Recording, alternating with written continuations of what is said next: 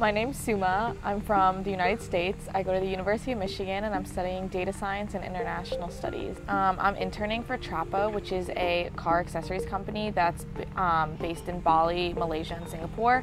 And I'm working on their data analytics, just working on providing recommendations on how to improve their conversion rates and just bring in more customers. Yeah, I'm finding it really interesting. It's a good way to apply everything that I've been learning in school, because so far in school it's just very technical, just like equations and stuff, whereas now I get to use the information that I learn and apply it in an everyday way. I started learning with a new software, a data analytics software, which is called Glue, and so it's really interesting just seeing the tools that are out there in the world that real companies use.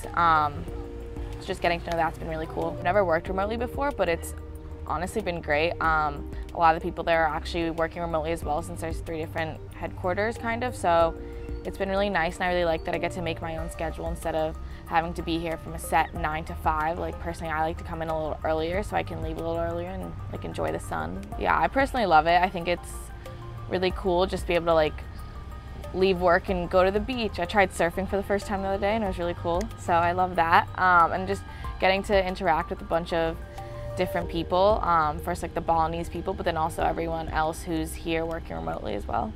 I love the co-working space. I'm someone who can't sit in one space for too long, so I just consistently move out through the day. So I have my little spots, everyone knows they can find me at this one place from 8 to 10 and somewhere else from 10 to 12.